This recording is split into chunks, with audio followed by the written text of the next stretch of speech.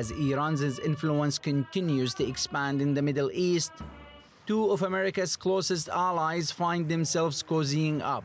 With the help of US President Donald Trump, Israeli and Saudi officials began realizing the potential for doing business with each other. It's a two-way street. Both have something to give the other. Saudi Arabia's Crown Prince Mohammed bin Salman wants to transform his kingdom economically. MBS, as he's known in the West, has a 2030 vision, an economic revolution that will break the kingdom free from oil dependency and diversify its financial resources. This project is not a place for any conventional investor. This is a place for dreamers who want to do something in the world. And here, Israeli knowledge and technology becomes more and more attractive. Because right now, as we speak, there are quite a few of the neighboring countries that are reaching out to Israel and normalizing relations with Israel, which is a step towards peace because of innovation. For Israel, economic ties would have a huge contribution to its economy, especially if other Arab countries open up their gates as well. Huge amounts of money that Israelis can earn from business with those countries.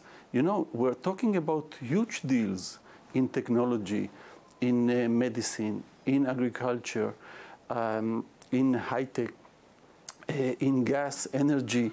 MBS wants to transform Saudi Arabia with his 2030 vision, but that change needs know-how, and Israel believes it could offer that. With the assets that we can sell and provide in a win-win situation where both sides can hugely benefit from it, it's a missed opportunity not to explore this path of progress and warming the relations. Israel could supply Saudi Arabia with advanced technology on renewable energy, water treatment, and agriculture, worth billions of dollars.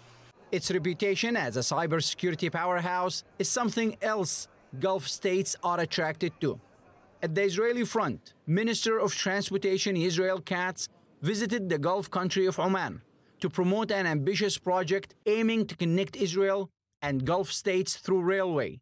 However, for Saudi-Israeli ties of any kind to become a reality, there needs to be a positive movement on the Israeli-Palestinian peace track. Without meaningful results, Saudi-Israeli ties will remain doubtful. Mohammed Al-Kassim, I-24 News.